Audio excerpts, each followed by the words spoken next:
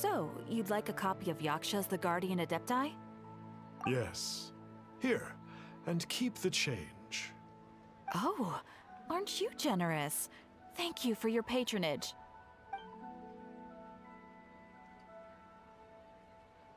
Hey, isn't that, Star Snapper? What a coincidence running into him again! Did you hear the name of the book he just bought? Was it Yaksha's the Guardian Adepti? Well, anyway, it was definitely a book about the Adepti. Why would an Adeptus want to buy a book about himself? Really? What's so fishy about him?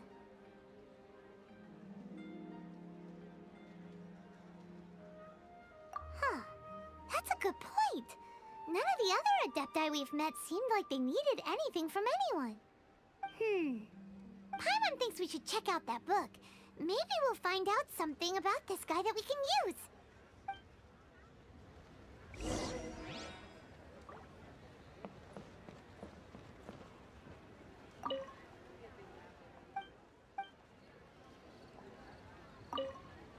Hey there! We'd like a copy of Yaksha's the Guardian Adepti. Do you have one in stock? Huh. Since when did that old chestnut become a bestseller? You're a rare breed of youngster if this is what you like to read. But you should be able to find a copy somewhere on that shelf over there.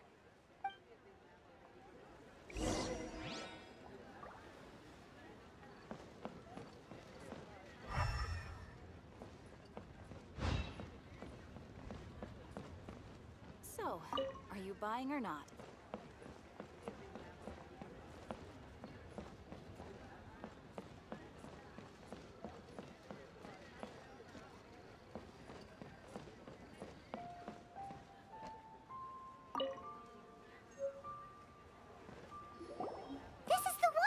Let's see what it's all about, shall we? In ancient times, Liyue was a land of misery, where the shadow of evil loomed large. As slain gods festered, their vengeful wrath cursed the world, manifesting in infernal forms. When demons stirred, miasmas, monsters, and mutations infested the land. Then, Rex Lapis summoned the Yakshas to vanquish the demons. They swore an oath: restore order through slaughter, purge evil through battle. To this, we dedicate our lives. Eons of bloodshed later, karmic debt weighed upon them, phantom wrath seeping into their broken souls. They went mad with fear, turned on each other, or succumbed to the darkness. Of the 5 foremost Yakshas, death came to 3, while the 4th vanished without a trace. In the millennia since, one conqueror of demons remains the sole surviving Yaksha in the mortal realm. And only on moonlit nights, in the glow from Guyon, and in the sound of the Dihua flute, is his memory preserved.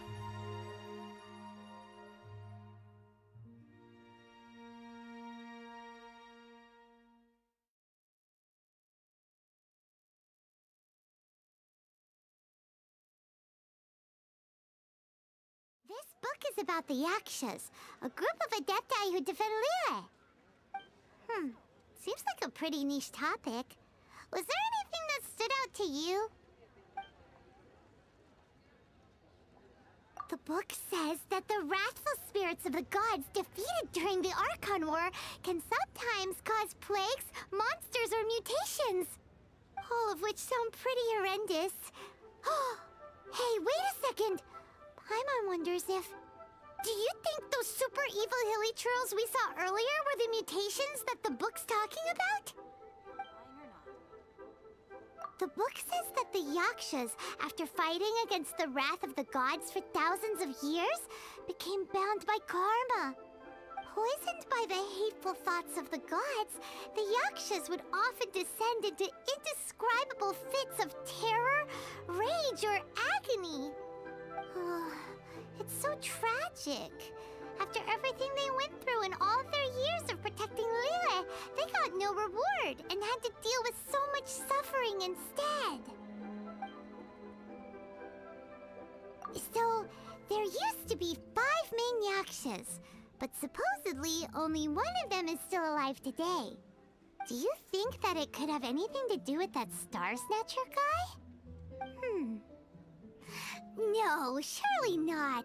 He doesn't exactly give off the impression that he's been suffering for thousands of years. Yep, Paimon thinks we've already summed up all the key points.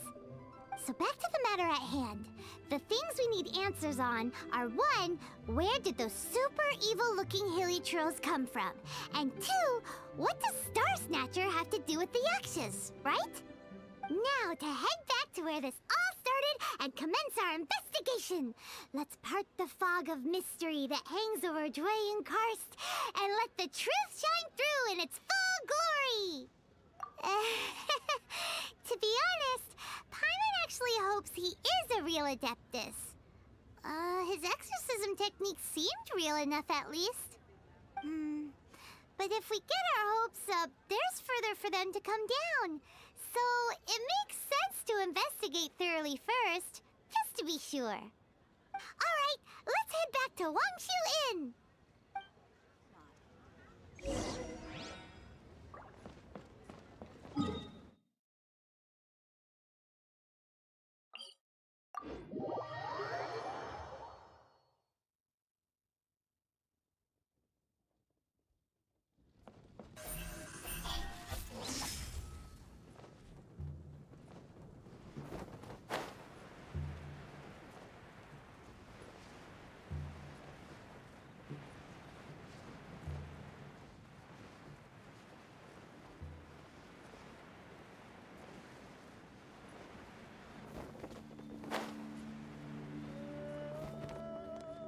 Flee at my command, foul demon!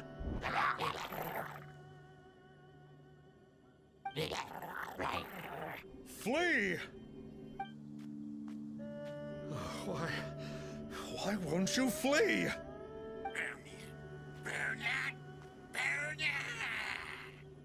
Uh-oh, looks like Star Snatcher's in trouble. And there are innocent bystanders here too. We have to step in.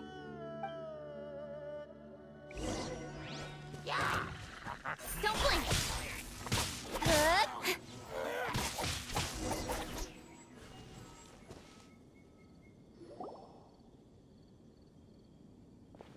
Oh, I don't get it. Why didn't the Sigil of Permission do anything? Has the evil aura of these hilly churls grown in intensity? Sigil of Permission, huh? Now why does that sound familiar? Right! It's a keepsake of the Adepti, so it must still contain traces of their power! No wonder he was able to scare those monsters away earlier! What are you two babbling on about? One is merely underslept, meaning that one's adeptal power is not in full flow. Were one but given another opportunity... Well, as it happens, there goes another bunch of evil hilly churls over there. Should we leave them to you, then? One suddenly feels ill at ease. Surely one has overexpended one's adeptal powers. Otherwise, one would surely purge these infernal beings at once. So you were just bragging after all. We were right to be suspicious. Come on, Traveler. Looks like it's up to us. Use your elemental sight and hunt